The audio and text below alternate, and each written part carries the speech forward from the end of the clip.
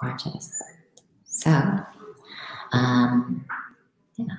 let's wait for some folks to enter.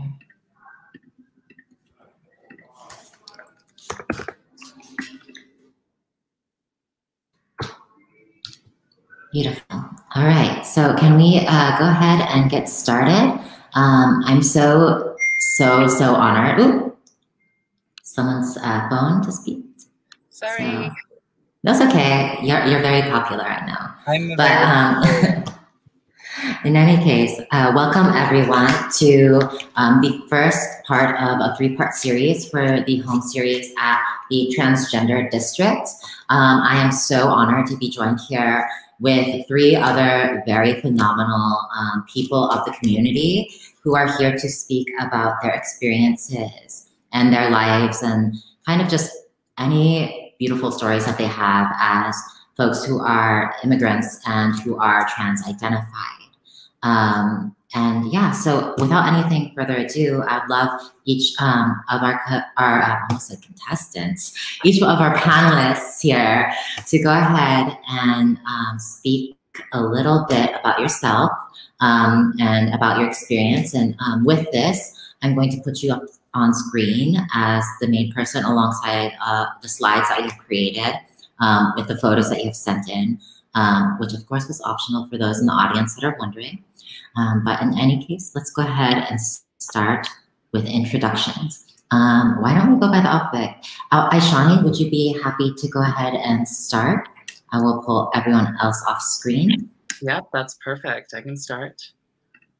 And then I will add this. I'm going to derail from the traditional introduction route, and I'm going to go a little bit of a story style, so bear with me. So Amar Shonar Bangla and Bineka Tunggal Ika. These are two phrases in the languages I grew up in, Bengali and Indonesian respectively. Both of these phrases hold great pride among the people who speak these tongues. Bengal is a state in the east of India with colonial architecture and Indian soul. Nature flourishes and people eat rice and fish 3 times a day.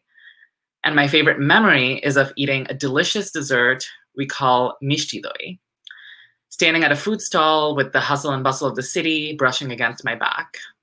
So comforting. My other home, Jakarta, is the capital of Indonesia, a modern city with rich culture and spicy chili sauce called sambal. My favorite memory there is eating a salad called gado-gado, sitting at the food stall in the parking lot with my school, with my friends. As you can see, there's a theme. I like sitting at food stalls. The pride of these two cultures was constantly instilled in me from a very young age. But somehow, somewhere, I just couldn't feel this pride, and I couldn't place my finger on it. Throughout my childhood, as I slowly discovered myself, I grew into the unfortunate realization that I would never feel that pride because my culture would never be proud of me. And so I left. I packed my life in 2 suitcases and hopped on a plane to finally run towards my dream, towards Aishani.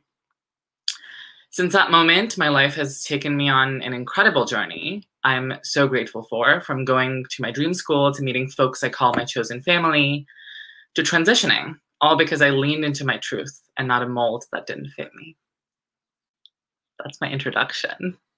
Oh, thank you so much. I'm going to add all folks back to the stream.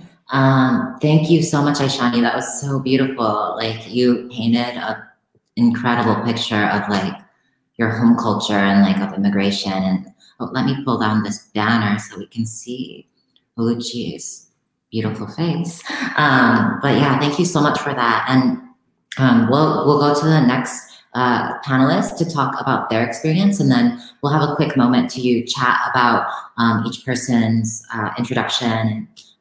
Y'all can ask each other questions if you'd like. It's really an open-ended conversation. And then once that's done, we'll be able to move to these pre-prepared questions that I'm going to present for folks to openly answer. So next folk I'm going to ask to step up to the plate is Oluchi. So Aishani, thank you so much. And then Jupiter, stand by. And I will move to the next slides. And Uchi, I put your photos into separate slides so that just to make sure that's visible for everyone on our YouTube and Facebook. So without any further ado. Hey y'all, my name is Oluchi. I use any pronouns. So my people come from Igbo land, which is now the nation state of Nigeria, southeast. Yeah, when I think about my home, it brings up a lot. My parents were born in Nigeria, and I was actually born in the United States, so I am the child of immigrants. But growing up, my cultural heritage, who I was, where I came from, was really ingrained in who I was. This is at Igbo Fest. It's actually the same year. It's a testament to like how I've grown and the femininity and the masculinity that I have inside of myself, and being able to be fluid in my gender expression, regardless of like how I was assigned at birth. So yeah, Igbo people are great. Nigeria is great. I remember a story that I'll tell is the first time that I went to Nigeria was actually in the year 2000. And this was obviously when I was like 7 or 8 years old. I was very much so told I was supposed to be a girl. This is how I'm supposed to be conditioned, all of these things. But I still remember just feeling safe and feeling like I could be at ease in that homeland.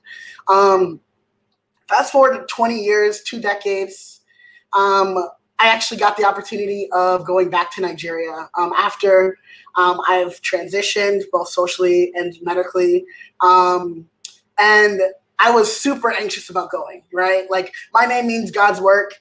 It is very feminine. So like, if you know Igbo, Oluchi is a very feminine quote unquote name. So I had a lot of anxiety about going back because I was like, oh shit, like people are going to know that quote unquote I was supposed to be a girl. I'm like very masculine identified. I wear masculine clothing. I don't know what's going to happen. And Nigeria is one of the countries that criminalizes like homosexuality and LGBTQ identities, right? So I was like, and I was going for work. I'm the co-executive director at BLMP. So we were actually there for organizing to connect with LGBTQ activists that are working in Nigeria. And I just remember being super fucking anxious going there. And I remember just like getting out of the airport and just feeling like a sense of ease that I was supposed to be there in that time, in this body, in this spirit, in all of it. And I was like, wow, this is what home actually looks like. This is what home tastes like. This is what home feels like.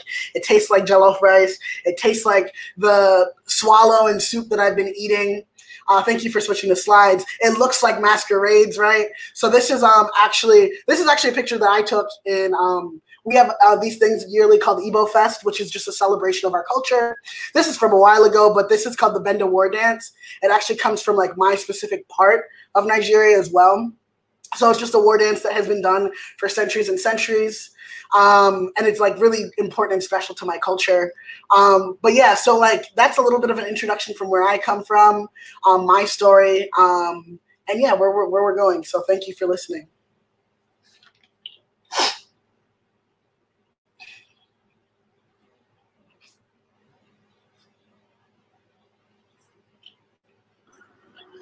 Thank you so much, Oluchi. That was so beautiful. And I wanted to move to the next slide. And can you all hear me?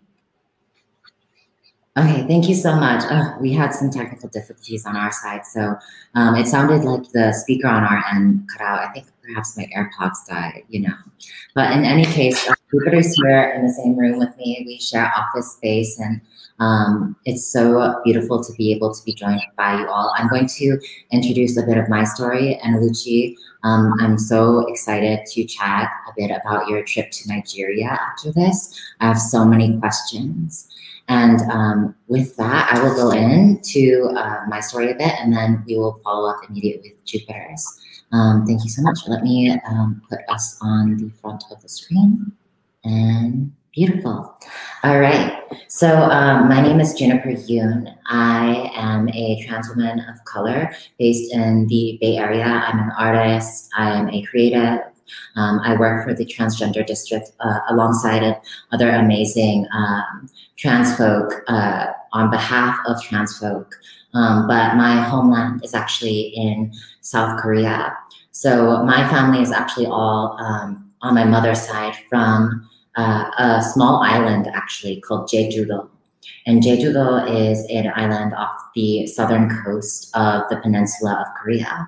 And there's actually a strong history and culture of shamanism and Buddhism that was in some ways less touched by the movement in the 70s, 80s, and 90s of westernization in that nation state. As a result, my mother was very superstitious. She was very much believed in different sorts of spirits and things of that nature. And I feel like that really colored my upbringing. Unfortunately, she passed when I was quite young, and the story of mine is that I was actually taken in by my father's family, who is actually, you can see in the center here where I'm dressed in this very like ornate little jacket, is my Dolchanchi, which is my 100th birthday. And essentially, he was a white military man. So I had this huge cultural shift as a child, like growing up in Korea and then moving to the States and having to really assimilate at a young age to the culture that is here. And then on top of that, with me coming into my identity, that kind of butt heads with my father's staunchly Roman Catholic belief system. So that led me to having to have independence at a very young age, moving away, not running away in truth.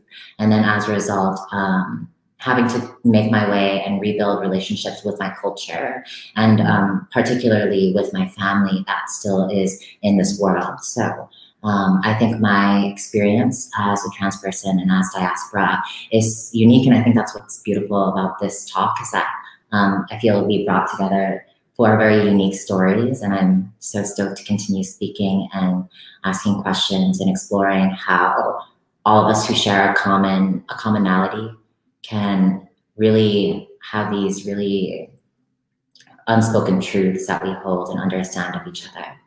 So, and then let me add everyone to the stream again. And I'm actually going to close out the screen share. And I will let Jupiter jump in. Do you want the full screen for yourself, or would you rather just have us in the full circle now? Let's just have us in the full circle. Hi, everyone. My name is Jupiter Peraza. I use she, her pronouns. I am also a program associate at the district. And unfortunately, I don't have any pictures to show like all of my co-panelists.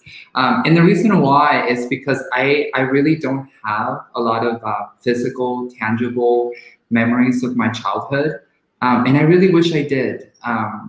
My family came from a very poor rural town in northern Mexico, from the state of Sinaloa, which is where both my parents are from. And I was born in this state in Mexico, which is just the next state over, which is called Sonora. And you know, I often very much think about this when I'm always thinking about how far I've come. But you know, my mother, she was born in a hut that was made of mud and sticks. You know, just to give you an inference as to sort of where I come from and how that has informed my narrative now. I came to the United States when I was 8 years old, and I resided in Southern California in LA, which is where I grew up for part of my childhood. And, you know, at the very beginning, it was very much of a culture shock for me to go from a Mexican city and rural towns in Mexico, from where my parents are from, to this new culture. You know, especially it being Southern California, Los Angeles, which is a huge cultural center for, you know, American culture. And that was sort of my world was flipped upside down, and it took me quite some time to get accustomed to the language and the relationships in school and friendships, and just living in a place that to me felt so tamed. In Mexico, I definitely did have the liberty of being with family and with neighbors and friends and longtime family friends. So that's definitely something that very much informed my upbringing, being alone and being an only child. Yeah, and that definitely did inspire me to pursue what I wanted to pursue as an adult, to be honest with myself, to stand in solidarity with who I was and what I wanted to do, because I felt like I spent so much of my time living in a world that to me didn't really feel like my truth culturally. And that definitely did inspire me to, be who I am today, which I'm very proud and very lucky to be. And that's just me. So, yeah, I honestly am just so blown away by everyone on this panel and the fact that I'm actually having this mental image of where our homelands exist as on an actual map of the world, and thinking about how we are all here in this moment speaking about these experiences, and just the miles we've traveled, the sort of stories of our ancestors and how we carry that with us. And I think kind of this conversation is just so important in this time, where there are talks about what is home for trans people, but then also about things like land ownership, or sort of what does the land actually look like, what are borders looking like. We just came out of a very particular administration that had a very strong stance on borders, and just as folks who now live in America, which is seen as this what is commonly called, I'd say stereotypically, a melting pot. What is it that's actually melting together, and what is actually staying true to our cultures? So I want to open it up to all of the rest of the panelists to ask questions now to each other a little bit about introductions, if there's any particular ones that pop up. I know I have a couple, but just to be mindful of time, then we'll move on to the primed questions so that we can have a round table together. Thank you so much. So any questions popping up for each other?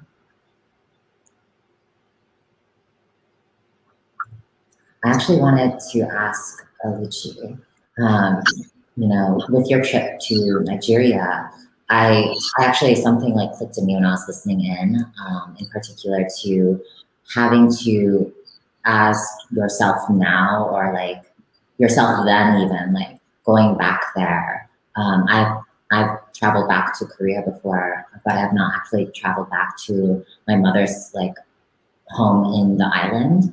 And I guess with that, I think it's my question really deals with what was the feeling when you just first stepped down into that space?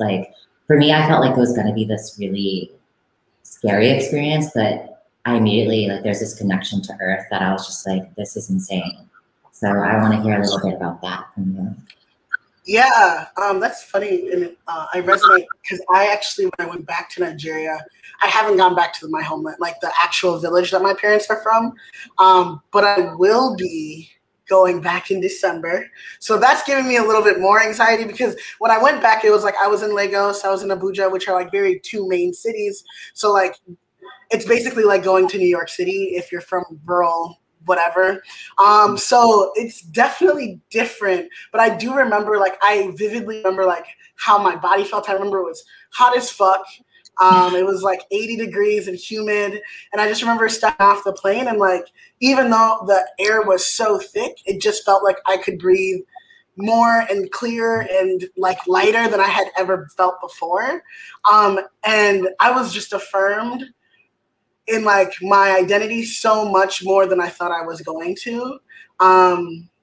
And I think that's also like trans mask privilege, right? People were reading me as male. So like, obviously like people who are read as male get treated differently, better than people who are read as femme or female. So like, just like uplifting that. But like, yeah, I felt very affirmed. And continuously felt affirmed. And even like going out, I just remember going out and like everyone that I met going out, they're like, yeah, I'm gay. I'm like this, I'm like that. And I'm like, wow. So the picture that is painted of like Africa, of Nigeria, is actually not what it is, right? Like people actually don't care. And like people are still thriving, people are still trans, people are still queer, and they're so prolific there. And it was just like, it was really affirming to like see that and be able to meet people who also like shared my identities. Yeah, that's also something like, there's so many like queer people, like queer ass people out there. And that's also something that surprised me, is like going out and just realizing that like how normalized, and like we have this idea that like by going to a place where there are more conservative values, that like somehow that our people don't find a way to exist, but like we're out here, like we exist, and that's what's beautiful. Any other last comments or questions before we move on to the current questions? I have a comment. No, that was so interesting to hear Oluchi's experience, because I haven't gone back yet. Yeah. So I don't know what that would even be like, but that's so true in terms of we exist in whatever situation that is there. So it's really like refreshing to be witness to that concept.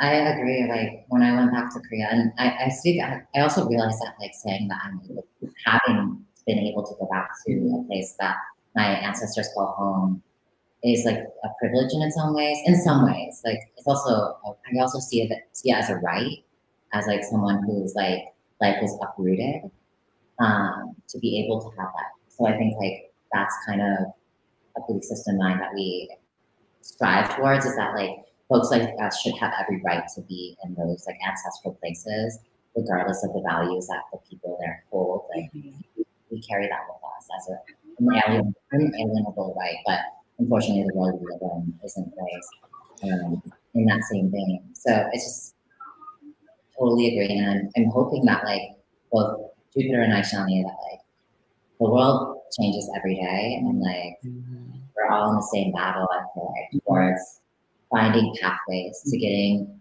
folks back to their homelands. And it's just something I'm really passionate about. That's why we brought this up. Yeah. So it's so beautiful to hear. But I'm going to start the prime questions. Is there any last questions? Okay, beautiful. The first question, and I'm really excited to share this, is really, it's kind of an idea of like what is defining for each person here. And it seems like a no-brainer, but what does home mean to you? And I don't want to pick on nobody, so I'll let y'all popcorn. But this question, actually, I was just sitting with it and just realizing that like, I'm just not sure answer. So, enough of me. What does home mean to you? I actually wrote some things about what home means to me. Let me just grab my book. But home to me, because it's something that it took me a long time to build and to nurture. Home is where I feel empowered. It is where I feel creative, and most importantly, it is where I feel free. I feel like it's very important to really think about what you feel when you are in a place where you feel comfortable, where you feel like you aren't being watched, where you feel like there aren't things in your surroundings that you are looking out for. I think it's very important to take that into consideration, because for a very long time, I felt like I was limited in how I could express myself. And I realized to myself, it is not a home. It is not something that I look forward to going to, because it means that I cannot be myself. And you know, something about being an immigrant that I think is so beautiful is that there's something about the resilience of immigrant individuals of being able to make a home of anywhere that you are, which I think it's our own special talent. It's our own special, superpower, if you may. But I just think it's very critical to learn to foster a place where you feel like you are unlimited and there aren't things that hinder you. And to me, that is what home is. Yeah, I like that a lot. Oh, yeah. That I love that, and I think for me, like when I think of home, I think of it like home is like a noun. I love it. I hate it when people say love is a noun and an action, but I do think that that's like for me, like that is what home is, because home is also an active choice, right? Like you choose the homes that you seek, right? And I think of home as a state of mind, a place where we can have a grasp of liberation in our lifetime, right? And like we all feel as free and validated as we can. Home is where we can practice tools of survival and liberation with each other. I think of like home as like the community that I've built with like my chosen family and my friends. That is a home that I cannot thank everyone enough for. And then I also think about like political homes, right? Just to like rewind a little bit, when I like first came out as queer and trans, I remember like completely discarding my cultural identity and being like, oh, I can't be Igbo anymore because Igbo people and queer people don't actually exist at the same intersection, right? And I didn't know any other like African people or queer people that were also Igbo. So I was like, oh, this is like a white thing. And like, I guess I'm going to be like the Oreo and whatever. And I just remember like the first time that I met someone who was Nigerian and queer, the first time I met another trans Igbo person. And I was just like, wow, like this is a home. And like together we create an organization that holds people like us, like that people can find community in. And like when I think of my political home, I think of BLMP. Like I think of like a place where we can actively work towards dismantling systems that have kept us apart for thousands of years. And like so like home is like very important. And I think the most important thing is that like we are able to recreate home when our homes don't suit us, right? There's many stories of like how the home that we were born into does not validate us and how we had to find other homes. We talk about like house culture, ball culture, like that is home. Like those are definitions and examples of what like home is for trans people, specifically trans people of color, and how like important home is to us. Yes, I love that. Like, ooh, I actually got goosebumps. Like you talking about. I'm so sorry, but like you saying like how you never knew someone from your culture that was like you, and just like feeling you had to reject that, like as a way of like assimilating to what you thought was like your true identity. Like that gave me, because like it's this world that teaches us that we have to throw away parts of ourselves. Mm-hmm. So like that, like the fact that like you came like full circle and were able to find someone of your community, of your culture, and they like, you built something bigger even for folks like you. That's like, oh, I live. So, and I want to say like, again, like these questions are prime questions, and like, y'all can feel free to answer them as you like. You can skip them if you want, but like Aishani, I would love to hear as well. Like, I love hearing from everyone, but like, I always understand that my questions they don't always fit. So we'll go ahead and let Aishani speak. I loved what everything that was mentioned. I love specifically that home is an action.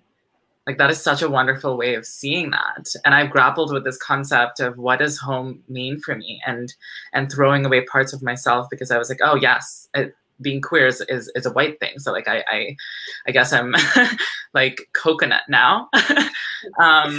But for so long I couldn't really answer that question. And I think I still struggle a little bit with answering that question, but I see it in 3 pillars. I see first as myself, and that's come a long way too. Like and this concept of home as an action ties to that. Like we have to change, I guess not change, we have to come to our bodies in the way we want to. And that's how I see my transition as, in order to create the home that I wanted to create, right? And then so that's within myself, and that goes with me wherever I go. Like, I am my own best friend, and I've had to come to terms with that and really love myself and take myself on dates, which has been so cool. And then second, I see my people, and I've met so many incredible people throughout my life, and they're spread all over the world, but they feel like home to me. They feel like little, like, sparkling dots of home spread around a global map, and it's incredible. And then lastly, I feel like the Bay Area kind of feels like has started to take the shape of home. Even before I came here, it was like this beacon of hope that called my name. And it was a home that I'd never even seen, but it felt like home. So when I came here, I was like, oh my God, I'm home. So it's interesting. Absolutely. I think I hear you and I agree. I think it's interesting because I think with the Transgender District, our organization, a part of our mission is really rooted in creating a space that can live on for 100 years, that like trans people can turn to and say, like, there is a place on this world that is dedicated for us, by us, that has a history that is rich in like resistance and like in survival and in solidarity. The thing that I feel kind of in frequency with is just this idea of like being able to understand that home might not be physical, but it is the idea of like safety. And I think for myself, the way I was raised and like my realities is that I moved around maybe every 2 years of my life, like not just like houses, but like from like, you know, entire different lands. And I think that's the harsh reality of like being born into a system that was like my father's system, which is like very militaristic, this idea that you have to move around and like, you know, do these efforts that actually are like developing for capitalism. I think what home to me slowly became was not like the physical. It's this very much like spiritual idea to me that like our home lives in our bodies, yes, but it actually lives in our spirits too. That like we carry with us the ability to create a hearth, that we carry with us the ability to create a space of shelter for weathering any storm whenever we want to. And I think that's why like I see home in other people too. And it's always just, it's like very much like, how do I say it? Comforting when you see people that have a shared experience with you like that, that are immigrants. And there's just like I almost like, sounds really mad cheesy, but I'm like, I see a twinkle in their eye. I'm like, you get it. You know? Like it's just like this weird moment where I always feel there's that like shared bond. Yeah. I also think that's the truth of, you know, why San Francisco became the home of the Transgender District. I think it was one of our co-founders that said it, Janetta Johnson. She said that the reason why people were coming to San Francisco, trans people, is because they knew that in San Francisco they could find a home, where they can find a community. And I think it's something that we've heard over and over again in many of the experiences of not just trans people, but of people in the LGBT community. And, you know, we always read about and see about people that live in small towns wanting to go to big cities like New York City or LA, or in our case, of traveling internationally to a place where we know is sort of, that is like San Francisco means freedom to me. And you know, in Aishani's case, the Bay Area is home. It's hope. And you know, I always think that we create this sort of idea of where we want to go and where we want to be. That I think it's a very common narrative for trans people, and I think that unites us. It's very beautiful. Yeah. I feel like we could talk about this question for like an hour. Yeah, but what does it mean to you? Oh, I already said it's like the spirit baby. But I think I need to go back to my etiquette classes. You're supposed to repeat the question back and then say the answer. But Yes. I just honestly felt like so in frequency with everyone here that I just love that, like the iterations of like how home is an action, home are these pillars, and like home is a place where we feel empowered. And if those are just what we take away tonight, we want to like, oh, like that like printed and plastered on the walls of the office. In any case, I want to go on to the next question. This one's kind of a long, it's a breathy question. Yeah. But I want to hear from all three of you because I feel like this is it's like one of those ones that we could go really deeply into. Yeah. And that is, can you tell us about your journey as someone who is an immigrant or diaspora identifying, and how has that intersected with your journey as a TGI person? So I think this is in particular about that intersection, like Oluchi was mentioning, just like the action of like, do we dispose of this? Do we accept it? Do we change it? Do we transform it? So, and I will just make that real easy for us. Identity intersection. I love that question. Yeah. Love that question. Yeah. Well, I was really thinking what Oluchi was saying about how you went back to Nigeria. And you know, I, like Aishani, I haven't had the opportunity to go back to Mexico in a very long time. So as I come into my transhood and my womanhood, I feel like there's a disconnect in terms of my child self and my adult self. And it's something that I've been trying to understand and sort of translate to inform myself right now. And yeah, you know, I think there are so many things within us that we try to discard because we want to assimilate into this new culture. But you know, I think it's also very important to take everything that you've garnered as a child, or you know, or the person that you were before you came to this new place. And I still think that it's still within us, but it manifests in ways that we can't really comprehend and that we can't really understand.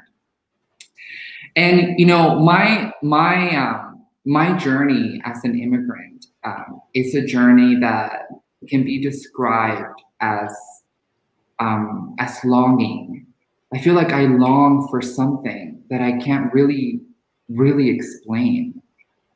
I feel like I long for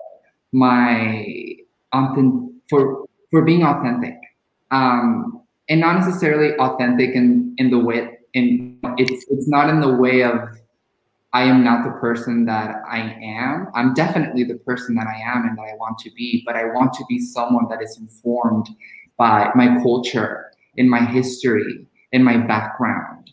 And it's something that I still have not been able to understand fully.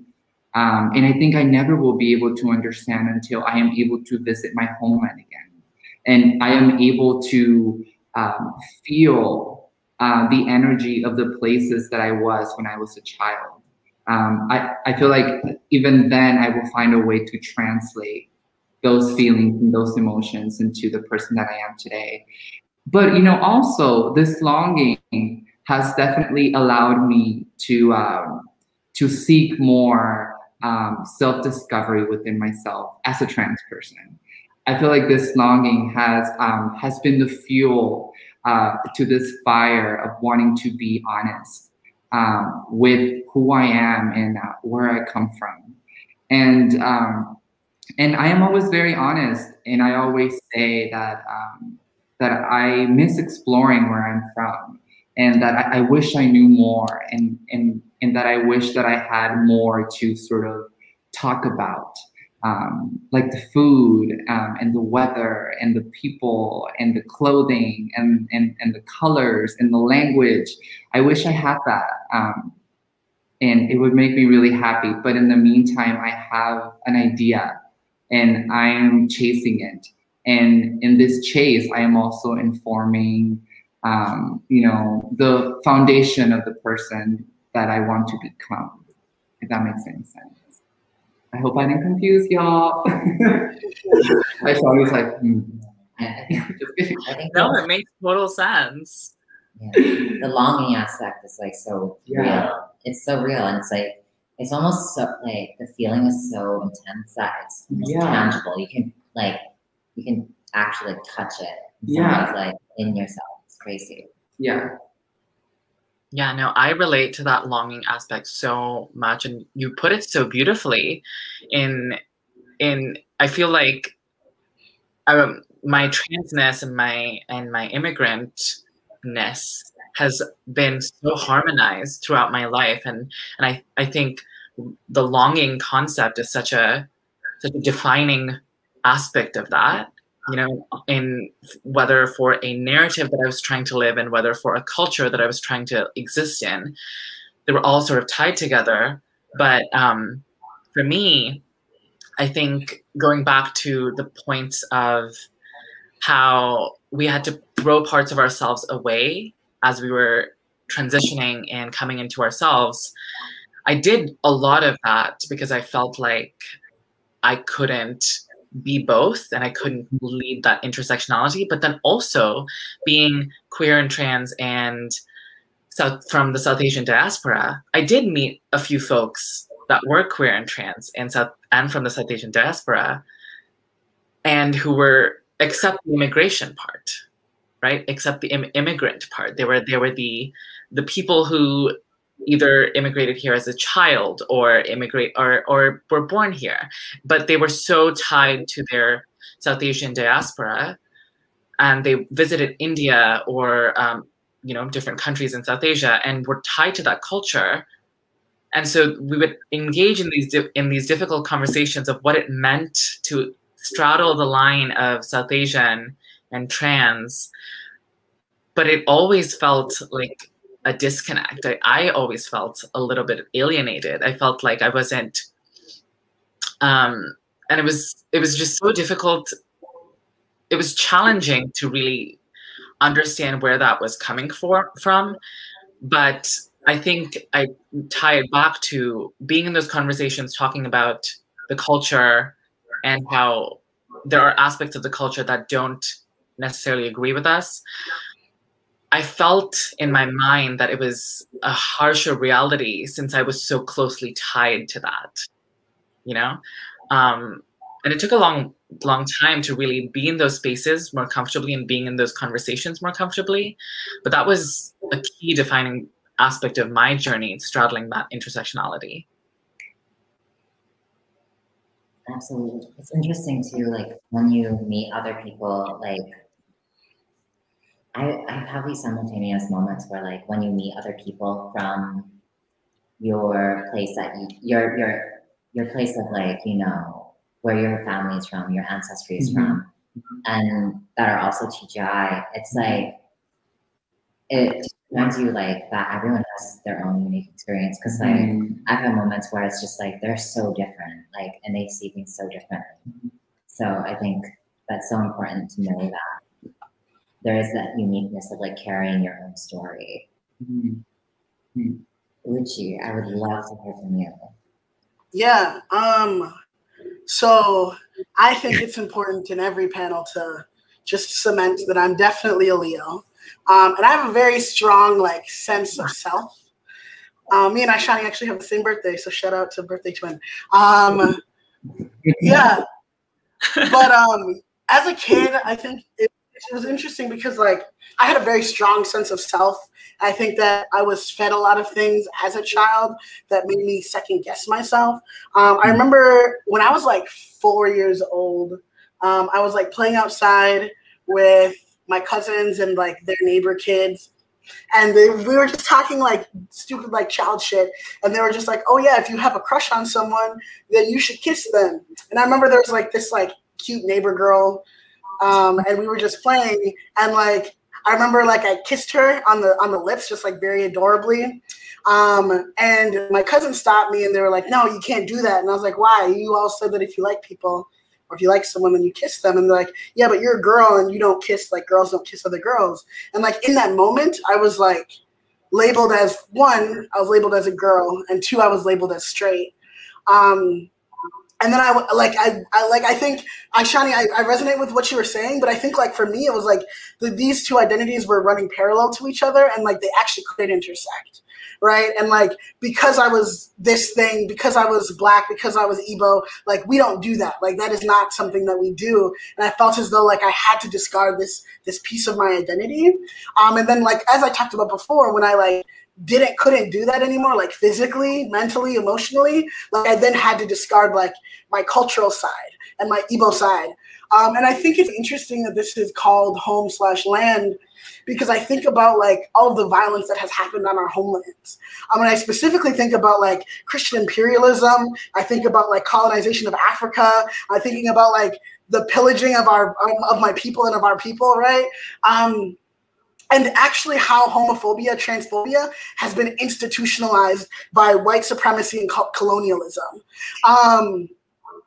In the last like couple of years, as like I've been more validated in my cultural identity with like finding and like being around amazing queer and trans like Black African migrants, I've been learning and like studying deeper around my ancestral spirituality.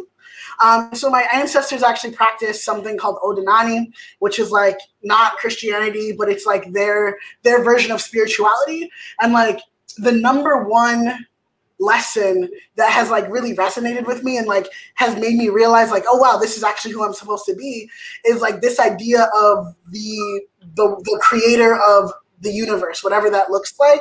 And it's actually called Chineke, and Chi is the divine masculine, but Eke is the divine feminine. But the beautiful thing about it is that Chi and Eke cannot exist without each other. So you can actually not exist without the divine masculine, which is like the thought, the intent, the creation, and then the divine feminine, which is actually the tangible, right? So like we do not exist without our bodies and without the spirit inside of our bodies, right? And both of those things are not better or worse than the other, but they're interdependent on one another. So like when I think about like my trans identity, like I think about it more as like, how do I actually balance and have the energies of the universe, the masculine and feminine energies that are inside of me, and like how that has been validated by my ancestors for centuries. So like the journey of like finding my trans identity, finding my cultural identity is like the journey that I've had of like finding my ancestral spirituality, which has just been fucking beautiful. Yes. Oh my God. It's one of those things that I'm shaken every time I hear these stories of like the actions of like decolonization, like westernization of like thought systems that we all adopt, like especially even coming to America, like I think like mindsets like come from white supremacy, that come from like, you know, settler like thought systems of like, you know, just these horrendous histories. And I think it's one of those things where we owe it to our ancestors to unwork that. Like I feel like we're actually doing the spirit work that we need to be doing as trans people, as TGI people, accepting ourselves, loving ourselves, believing in who we are, like is actually like an act of anti-colonialism, it's an act of like anti-racism. Like it's one of those weird moments where like, I honestly like, Uchi, like you hit it like nail on the head. Like when you started coming to these realizations, like I had a very similar experience, and this might be a little dark, but like I was so angry for the longest time. Like, cause I just feel like something was robbed of me. Like the more I studied of like my home culture and like what like westernization and like centralizing of like white supremacy and like all that has done to my culture. And what was it? Like Christian ideologies and things like that, and like missionary ideologies. Like what has done to my people, my culture, is like so insanely heartbreaking. And like I just remember feeling so much anger towards that, because I feel like it truly felt like they were robbing my ability to be free. And sense, it's like, it took me a long time to get through the anger. I feel like I was like, you'll go through those 7 stages of grief.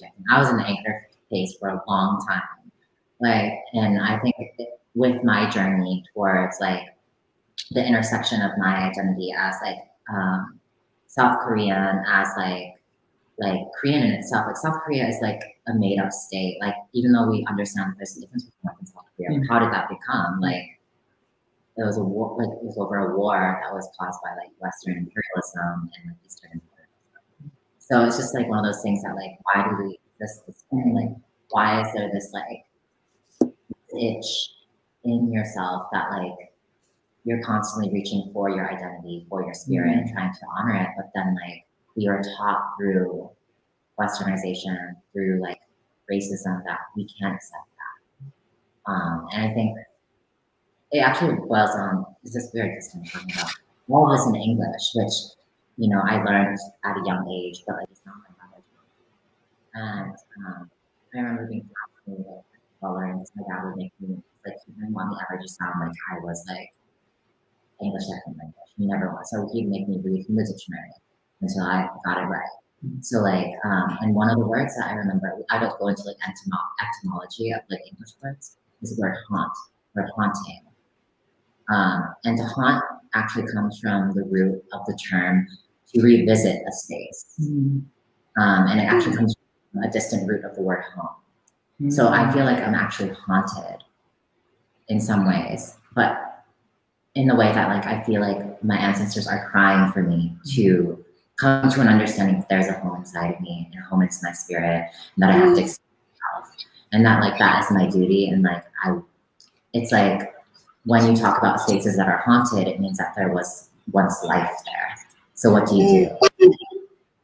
So for me, I think that that's where my identity intersections come in, where like I feel that being a trans woman, being South Korean diaspora, being this person who was brought up like moving around everywhere, is just my method of like honoring my ancestors, is living my authentic truth.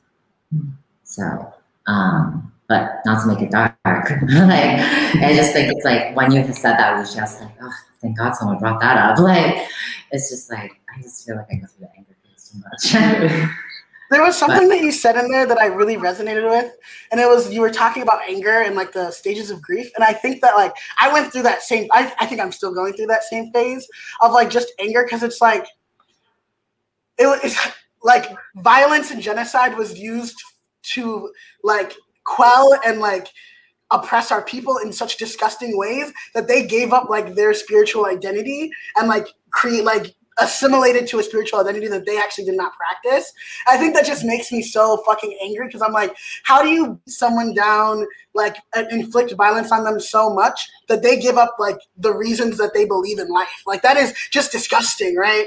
And I think the other point that I wanted to make that I think that you brought up was like thinking about how like trans people, specifically trans people of color, are always going to be the stewards of our liberation because of the ways that oppression specifically oppresses us, right? Like, we are hit by westernization as far as our gender, as far as our culture, like how we love, all of these things. So like, we are so policed and oppressed that like, if whoever has the pathway to liberation, it is going to be us, specifically trans femmes of color, right? Because patriarchy affects y'all in a different way than it affects me. But like, always thinking that like y'all trans women of color will be the stewards of our liberation, and I will just like specifically say Black trans women will be the stewards of our liberation, because they are hit by so many systems of oppression that like a lot of us are not. Yes. I also think that the reason why they hated I don't even think I know the reason is that Black trans people, Black trans women, the reason why they are hated is because they are the most powerful beings in food. Like, how do you live in a world that actively tries to destroy you day by day? Like, that you are moving towards like the liberation for all people. So like, like, you're not like, what? Like, and that's the whole reason we're here. Like, the district in itself, like this platform, like why we erupt together and like, you know, we make a cute coin to talk about these things, is because 3 Black trans women came together and was just like, there needs to be a space for us, by and like we'll make it right here in the heart of San Francisco.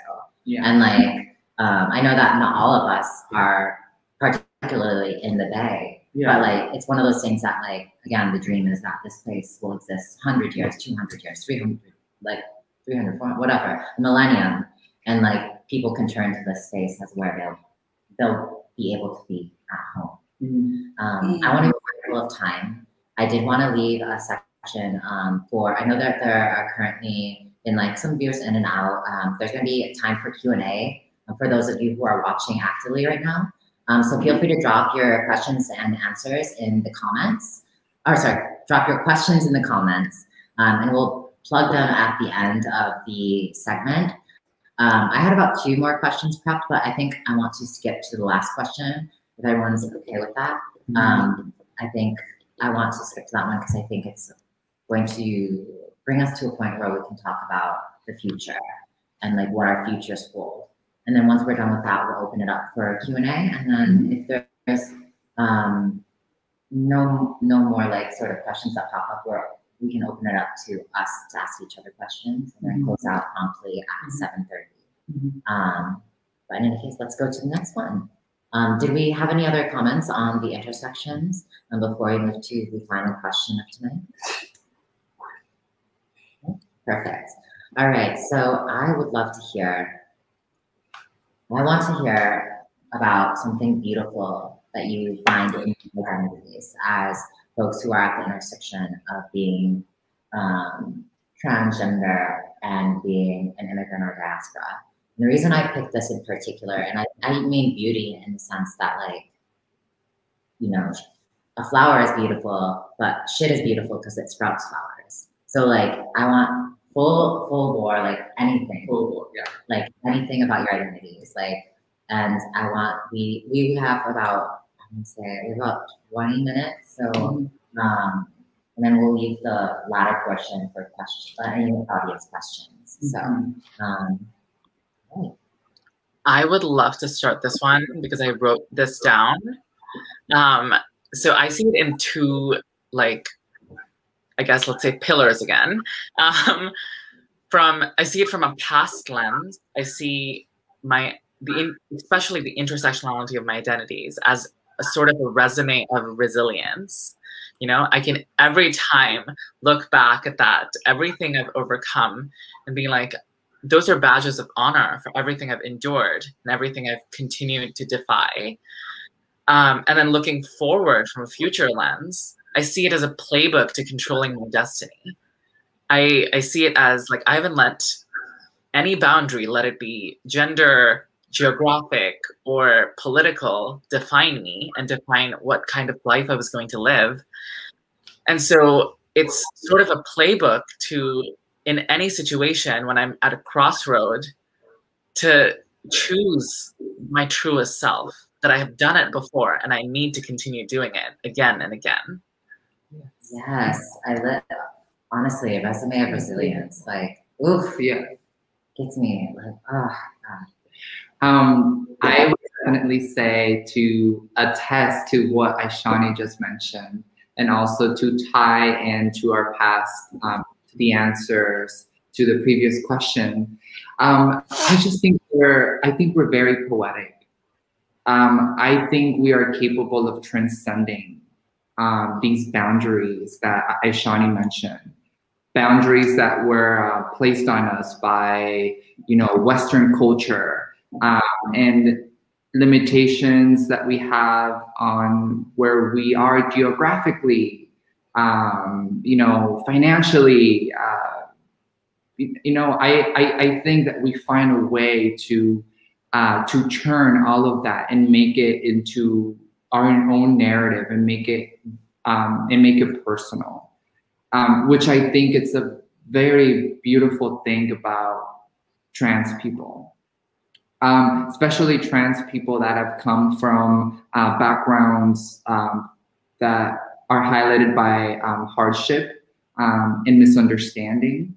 I think, you know, I always try to bring this up every time I'm doing advocacy or I am speaking about, you know, being trans and also the trans community. I think it's very important, and I lead all of those speaking opportunities by saying that trans people are by far the most resilient and salient people that I've ever met. And I think, you know, that is a very honest and very truthful statement, because I believe it, because I am one, and also from the community of people that I've met, like you all and you know, I think we have a very unique and special way of interpreting our experiences. Like what Oluchi mentioned about the master of the universe, and also to what Juniper said about the haunting and you know, and being reminded that there's home within. You know, like that sort of introspection, I think, is not just it does not fall on just anyone, you know. So I just wanted to say that I think that is a very beautiful aspect about our identities. Yeah, I love that. I think for me, like the most basic of our like intersecting identities and my identity is that I don't eat bland food. So I think that is amazing.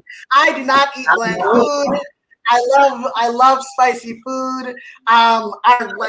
Our fits, our cultures, our like beauty, like this is actually a Nigerian fit. Just like, yeah, that's point blank period. Like we are not bland people. Because like sometimes when we're looking at white people, I'm like, y'all bland and you eat bland food. But yeah, so that, and also I think like just to bring it back, like I think we exist because we know that a new world is possible, and I think that's fucking beautiful. And like not only is a new world possible, but like we internalize that a new world is possible when we validate our identities. So like when we validate our identities, like we get other people to validate their identities, and I think that's just fucking beautiful. And as trans people, like the way that we are able to like see ourselves in a way that the world does not see us is like a very, very beautiful aspect of like how we can actually live, how we survive. And yeah, just like knowing that in my body, like I am resiliency. And I think for me, the reasons why I do this work is always like, I love kids. I love kids so much. I will probably have like 5 children. But like the reason why I do this work is so that trans kids that are existing now and that have not existed can actually live in a world in which they're validated more than I was, right? So like I am a testament to a little kid somewhere down the road that like you can be this and still be validated in who you are and your identity. And like that's what I fucking find beautiful, is that I am existing for the future generation. So the future generation can have like a person, a thing, whatever to look at, and they can be like, wow, I can do that too, and I can be that as well. Yes. So good. Again, I love children. Like I love babysitting. Like every time I'm around a kid, I'm just like, I just want to create a better world. Because like, yeah, it's insane. And honestly, rolling back from the conversation, Luchi, like my thing that I find beautiful about being trans, about being an immigrant, about being someone who has lived on the margins, who has been kind of seen as less than in society, is that despite everything, I feel like we often see things like that harden people. Like when people get rejected, like who are not of our experience, they often become hard, cold, rude, things like that. Like when you're speaking, Luchi, about you as a child and like telling you like, oh, like if you like someone, if you have a crush, just you go kiss them. Like very cute, like very childlike. And you saying that like that was like not seen as normal or okay that you approached like a girl and like kissed them because they were assuming that you were this person and you are assuming that you should have to like this person because you're that person. Like to me, there was something so intrinsically wrong in that moment in my head. And what that made me realize is that like my eyes and my heart, because I am who I am, are so open. Like that to me read nothing, like that read just as beautiful to me. Like there was no moment in me that was just like, oh, like that's wrong. Like, you know what I mean? And I feel like for me, like that is the sort of root of who I am now. is that I am so accepting. And I am so, not even accepting, but like I savor that there are these beautiful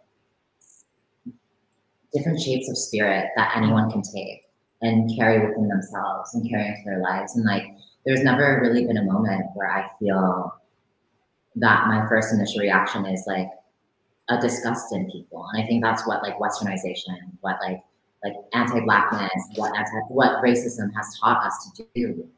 And I'm so happy that I'm in that point. Like, again, I'm not perfect, but like, I think in any point that like my first reaction is not to reject. And I think that's the most beautiful part of it, is to understand. We actually have a really beautiful question that will close out the talk for tonight. It's from Nawandi Smith. I'm going to pull down the banner and pull up the question. Thank you, Nawandi, and I'm so glad that you joined us to listen about these 3 other beautiful folks' experiences. But the question for you folks is, who are the people and experiences at your back that inspire you to do the work that you do? And I think I agree. Like the past, the present, and the future all live within us at the same time. So I'm glad that we're looking at the past too, not just the future. So that's honor Nawandi's question and give everyone to thank him. Anyone who wants to jump to respond can respond. I can start because I know Nandi. Nandi is one of those people for me. Yeah. Yeah, Nandi is a really dope organizer, activist, is the organizing director at BYP 100. Shout out to y'all. So Nandi is definitely one of those people for me. Yeah, and I think about like my grandma. Yeah, my grandma was a badass in many rights, but I think the one thing that I remember about her is that she lived with us for a long time in America, but she never learned how to speak English. And I always thought it was weird. I was like, why aren't you learning English? Like, you're in America, blah, blah, blah. And I was like later on in life, I was like, that was actually a sign of resilience to like actually make me speak my native language. So like whenever I think about the reasons why I do this work, I always think about her. I have her on my altar. And then also the people that inspire me to do the work that I do, I have to shout out my mentor, my co-director, Ola Osaze, who has like been basically like an uncle because he's like double my age. I think he's like 54 at this point. He probably isn't, but he seems like he's 54. Who's been like a mentor to me. Adaku Uta is one of the first Igbo trans people that I've ever met, and is also my coach and mentor. And yeah, all of the members of BLMP. I'm sorry, my garbage can opens up voice command, but all the members of BLMP, so the people that I do this work for, queer and trans Black immigrant folks, they really do inspire me to do the work that I do. Locally, I do work with Black Vision, so I have to shout out my crew at Black Visions, who has like really taught me like what does it mean to actually be in rigorous like with people. We went through a very traumatic time last year in Minneapolis, and those were the people that I had at my back. So always shout out to my second political home, Black Visions. But yeah, that's pretty much it. Thank you so much, Luchi, and thank you, Nandi Smith. And I apologize for mispronouncing your gorgeous name. So, and then is there any other responses? We have about 10 minutes, and then we can close out with any final comments.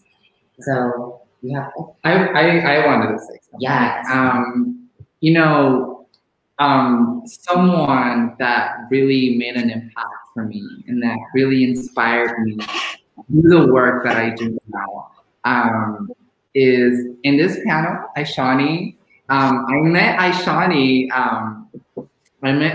like over a year ago, and she just like stormed into my life, with fire on her heels and a limelight over her, and she was just very bold and very striking in her opinions and who she was and what she wanted and you know where she came from and how that informed her, and you know that definitely was a huge monumental experience for me. meeting someone that was so grounded and was so in touch with who she was as a trans person and also as an immigrant herself. And because of how vocal and how powerful she sounded and looked and was and is, that did inspire me to open my eyes and expand my horizons and be bold and confident as well, and in who I was and where I came from and what I wanted to do. So I just wanted to thank Aishani for being that for me, because it did give me life, and it did sort of propped me up. And when doors opened, I was like, what would Aishani do? So yeah, thank you, Aishani. Oh my God, you're gonna make me cry. You made me cry, girl. I'm gonna be so cheesy and put it back to you too, because you're one of those people for me. I hold two. Like when this question came, I like literally had these two visions. One was Janet Mock and one was Jupiter. And it was the same for you. Like when we were introduced by our mutual friend Bryce, you were just so vibrant in your existence, and just so striking is the right word for you as well. And I feel like you're more striking in your sense of self than I was at the time. And I feel like I've learned a lot really observing you and just seeing you, I guess, trot around trampling the world in exactly what you want to do and who you want to be. And it's so, so inspiring. And on the same path, like I have never met Janet Mock, but reading her books gives me that same, I see that in what I see in you, this very strong sense of self, the striking person and the striking energy that will walk out the door and define who she is every interaction she has. And that's my juice for life. I love you. Thank you. I love a trans love fest here. Oh, Yeah. yeah, no, it's always like so many things just like all around the community. And it always feels like, honestly, it always feels like whenever I'm a part of these types of panels, there's just this like radiant positivity. And like in particular to this one, I value like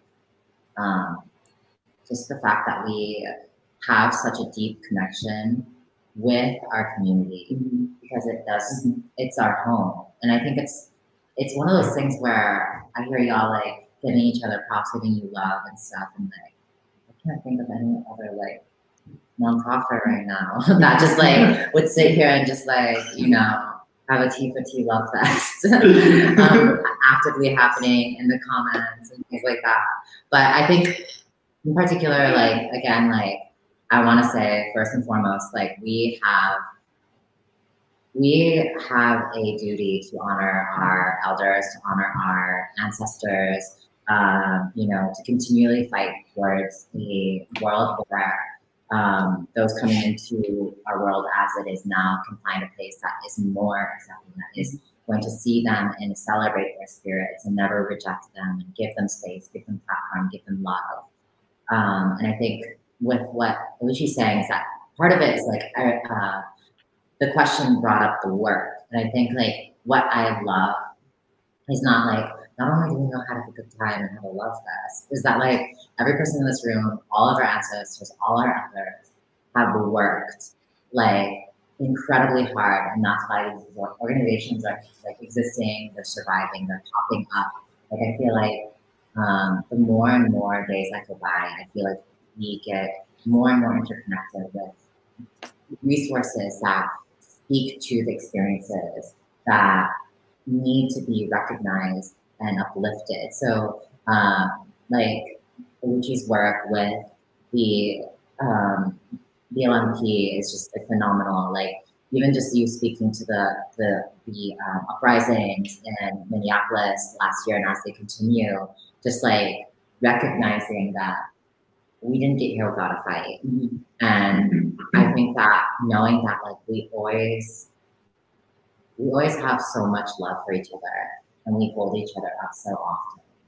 But when push comes to shove, we get in line and we know how to protect each other. I think that's what like the district is aiming to do with creating space.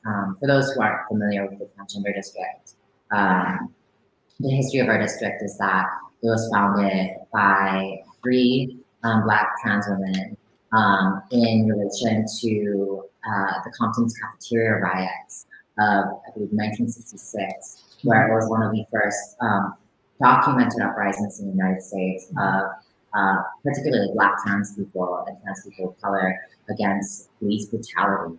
So like, it's like one of those things where folks are being kicked out of a space that they were claiming. And our people are just like, this is it now, like we need this space, this is our home. And I wanna like specifically shout out in this moment, the Queen of Compton's cafeteria that just passed and honor her by saying her name, Felicia Flames. She is one of the reasons why we're even here. So I want to honor her, speak her name, and give her her roses every day. This year, Forever. Yeah. So and then I'm so just stoked to be surrounded by people who are inspired by each other, who are doing the work and will continue to do the work until we ourselves will become trans-elder. So I'm just so stoked. And there's about 15 minutes. I haven't had any particular questions pop up in the feed, but I would like any of you to make any final comments if you would like, and then we can close out whenever we finish up the plan. Wait, do we have time for one question? Because I have one for all of us. Yeah, no, absolutely. Amazing. So, you know how we talked a little bit about sort of being the blueprint, like we didn't see versions of ourselves and had to kind of be that. And part of that process is getting in touch with your internal compass. So I'm just really curious on how each of you connect with your internal compass and listen to it and let it guide you when there's not much in front to look forward to, you know? Yeah, that's an interesting question. I can start. Yeah, so I think my journey of coming out, like when I first came out to myself, it was like, okay, I am a lesbian and I am butch. So I am like a stud. So I am masculine. And then had a lot of like gender dysphoria and came out as trans. And then I'm like, okay, well, I'm trans and I'm masculine. Am I a trans man? But that also did not resonate with me. And I was like, actually, that's not what I want to do. So then I was still trans masculine, but I was like super masculine, but I'm like, but I'm non-binary, but I'm super masculine. And then only recently have I been able to like tap into like a lot of the femininity that I know that I have. And I think that has just come from actually just the work and being around other people too. I know the question was without other people, but I think that there are people that I'm growing in tandem with. Like some people were like, they also had identified as trans men and now they're non-binary and they started using they, he pronouns and they're still trans masc, but they don't see themselves as a binary trans person. But yeah, it's just been a lot of like deep reflection, self-reflection, learning more about like my culture has also helped me learn about myself.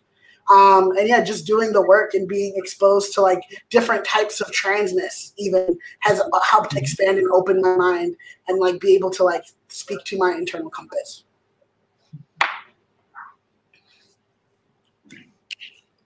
I just want to say, like, I love like the idea that transness is not like a destination either. Yeah, it's like not one and done. I think there's that like misconception of like, oh, like I'm this, I'm ready, I'm done. Like exactly. But like it's interesting. It's definitely a journey. And yeah, it's like wisdom. Like it's like never attainable in a way, but you're constantly pursuing it. You know what I'm saying? But you were going to speak. I didn't want to interrupt. Yeah, I mean, I definitely agree with Aluchi mentioned about, you know, being surrounded by many trans experiences, and I can also say the same thing about me. What helps me be in touch with my internal compass is being surrounded with people that can inform me on their experiences, because through their experiences and their actions and what they've been through, in turn informs me and informs the way that I want to, you know, live life or walk, you know, through the world. And also something that has really helped me be in touch with my internal compass, you know, especially as an immigrant person, that I am sort of limited to a certain geographical space. I tend to turn to like film and, you know, like books to help me transport to another environment, to with, you know, to be connected with other people. That it helps me put on this like sort of hat on me of, if I were to be in this place, or if I were to be going through this, what would I do? How would I feel? And it's something that I have been able to get in touch through movies. For example, I love saying that I love Roma, which is this film about a domestic worker in Mexico during the 1970s. It you know, that film allowed me to be more connected with my mother and with her experience and her history, and also the experience of my grandmother and the women that came before her. And it's also for this new film that I saw. I know she's going to be like, girl, I recently saw Minari, but Minari is also one of those films that has also fed my narrative and helped me understand the importance of family and where you come from. There's this line in the movie that says, Minari girls anywhere. And I think that's a very beautiful way of saying that family in resilience can manifest anywhere and grow anywhere. So, you know, just like those are the ways that allow me to be in touch with my internal compass, with things that make me feel vulnerable and make me feel more open-minded and have an open heart. And I think that's a very beautiful thing. I love that. Oh.